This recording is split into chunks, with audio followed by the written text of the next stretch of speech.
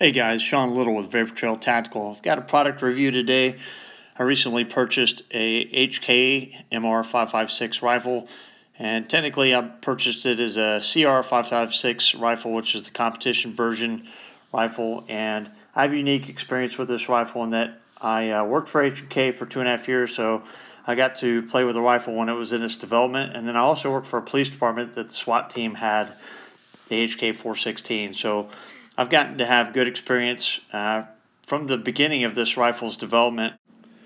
The department HKs were 10.5-inch configuration, and they were in service for over 10 years. They eventually wound up adding the surefire suppressor, which wound up causing a host of different problems because of the age of the guns, so that the department wound up going and repurchasing the new configuration HK 416 A5s and went with an 11-inch barrel, the surefire suppressor, aimpoint T2, the Steiner D-ball A3, and a Geisley handguard configuration. Big changes were lighter barrel profile, an ambidextrous bolt release, and adjustable gas block for running them suppressed.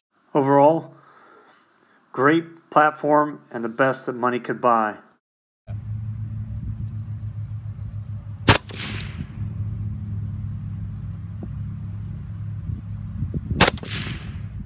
Why would you need an HK MR556 or 416? Well, after building AR-15s for several years and understanding the drawbacks to the platforms and of the direct gas system in foul weather conditions, especially maritime conditions or extreme wet weather, causes malfunctions. You get that baby soaked and you're going to have malfunctions. With the HK system and its gas piston, you won't have those issues of water clogging the system and causing malfunctions. Alright, let's get into the actual review of my HK MR556. I bought it as a competition rifle, like I stated before, and it came in the standard configuration with the rifle, a bag, and the accessories. Compared to my other rifle, the only difference between the two were a little bit of looks and a lot of weight. The biggest complaint about the HK is the weight of the rifle, which is considerable. It's got a much heavier barrel profile, and then with the additional girth on the handguard, it adds a lot of weight. Even changing out the handguard to the Midwest Industries handguard did not save a significant amount of weight for the rifle. I did cut the barrel down to 14.5 inches, changed out to the Midwest Industries handguard. I put in the Law tactical folder and added a few accessories to it. Chopping the barrel down from 16.5 inches down to 14.5 inches wound up being more of a cosmetic look thing rather than a weight reduction item, because even though I've made all the modifications to the rifle, it still doesn't feel like it's any lighter. One of the other things you could do is flute the barrel, and there are a couple of companies out there that will change the profile of your barrel, but you're going to spend a little bit of money doing that. So one of the first things I got to do is take the rifle to a local 3-gun match. You got it both. Take a 150-yard shot, standing, unsupported, and then moving over to a tree, which I got all my gear and equipment tangled up in the tree, trying to change positions.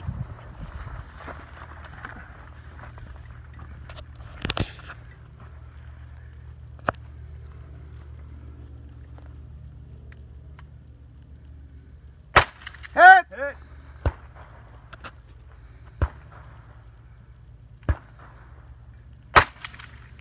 No call. No call. So one of the reasons why I had such a hard time getting consistent hits is I chopped the barrel down to the 14.5 inches and reassembled everything and put my optic back on, and I did not re-zero. So at the end of this match, I went over to the 50-yard zero range and I went up zeroing and figuring out that during the match I was over 3 inches off in windage, not really elevation, but just in windage on my zero. So my misses aren't due to the rifle, my misses are due to my zero being off. So I went up correcting that, and hopefully future videos of me shooting this rifle will have more consistent hits instead of a bunch of misses. Where's it at? Right to the, just to the left of the green tree.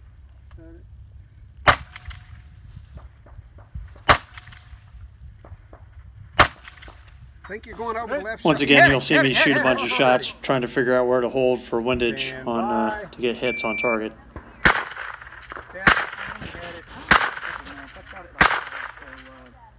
Hit! Hit! Hit!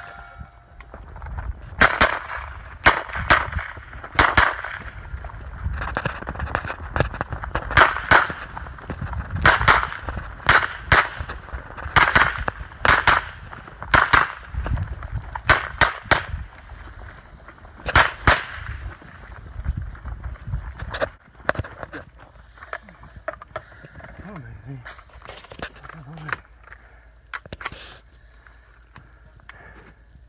Hit! Hit! Hit! Two in each. Anybody notice what my shirt says?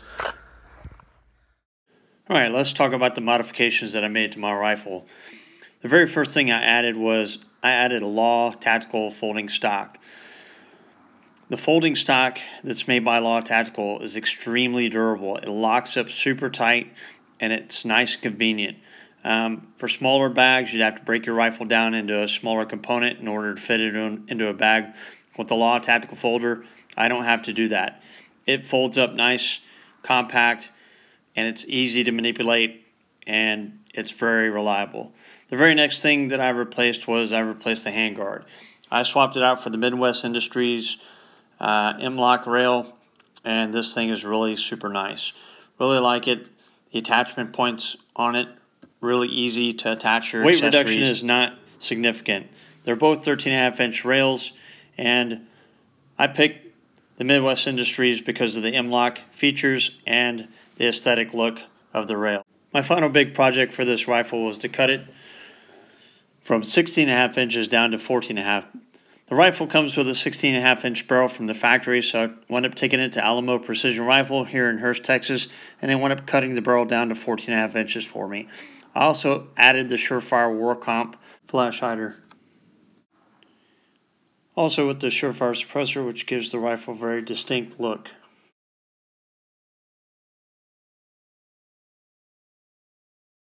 Some of the other accessories that I put on the rifle is the Magpul CTS stock and the Magpul forward vertical rail grip. I also changed out the black HK grip for the tan HK grip. I also put on a Magpul MS2 or MS3 sling. It has the quick push button releases on it. I run it in a 2-point configuration. I'll talk about my magazine selection in another section. The optic that I chose for this rifle is the Trijicon AccuPower 1.4 variable optic, and it has the 556 BDC reticle in it that goes out to 800 meters. Big reason for choosing this reticle or this optic was because of the reticle, and it is fine enough that I can do precise holds, and it has good steady lines in order to do good holds and also do windage corrections. So steady lines go every 100 meters all the way out to 800 meters. They also have a range estimation tool that is actually fairly accurate and came from the ACOG series of scopes. Overall, the length, the size, the weight, and the other features of this optic met my needs. I wound up mounting this into a LaRue SPR 1.5 mount. It's 1.5 inches over the top of the rail. It's a quick release mount, really nice, super repeatable, and works really well.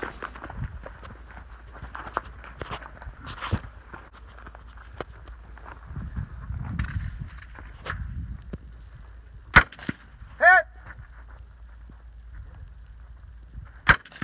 Hit! Hit! Hit! Hit!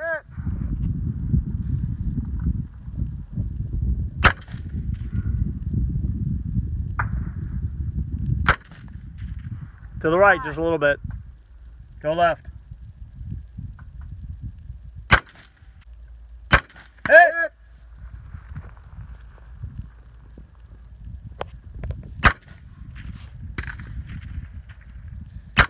Hit!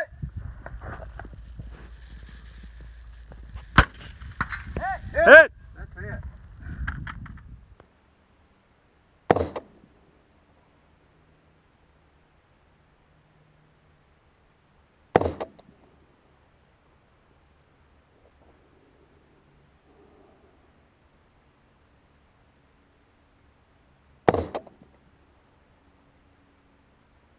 it.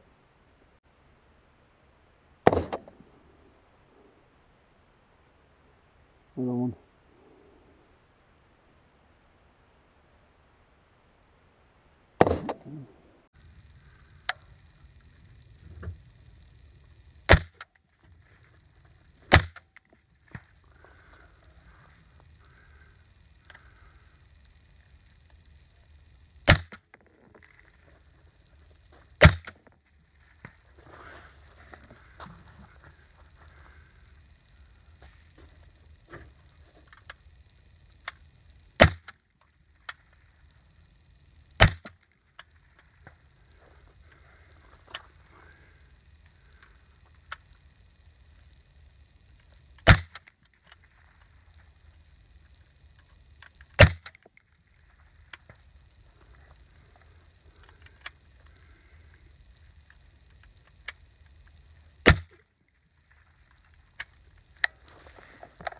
So that was out to 450, multiple targets. Try to do that a little bit faster.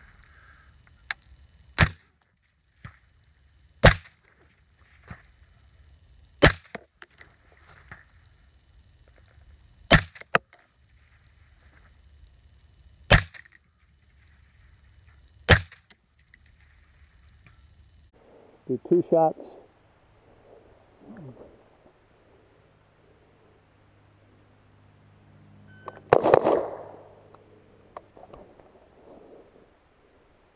$67.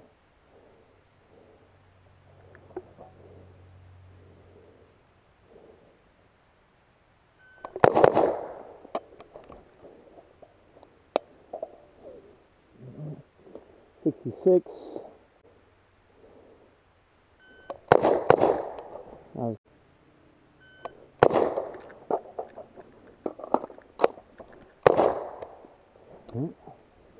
It is 427. About 2 seconds off. We're starting from high ready.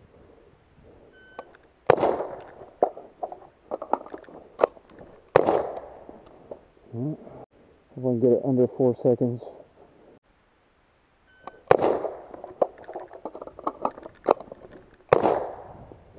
That was pretty good.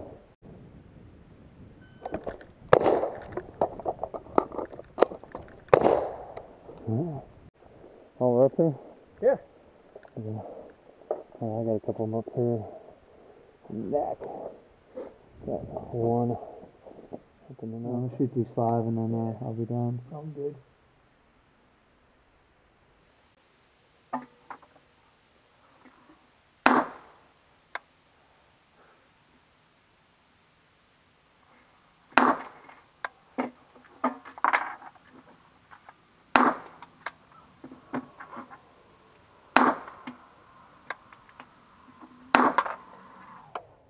All right, all in all, this rifle is phenomenal. Shot groups at 50 and 100 yards. This is the group at 50 yards. Did outstanding with 5 shots, a 77 grain Black Hills match. Went to 100 yards, got roughly an inch, and 5-shot group. And then went ahead and shot a 10-shot group. And I made a little bit of a windage change at the 10-shot group. I shot the first 5. And then made a windage change and then shot the next 5 into the same group. So this is 10 shots total with the 77 grain Black Hills, and this is with a Trijicon AccuPower 1-4 power. All right, guys, this completes my review of the HK416 MR556. Love this rifle. It's been doing really well. I got to do all the modifications that I wanted to this rifle, so I've been very pleased. Please be sure to like the video in the link below. Subscribe to my channel on here on YouTube and check out my website at vaportrailtactical.net, and also like us on Instagram. Comment below on the video and keep it point of aim, point of impact.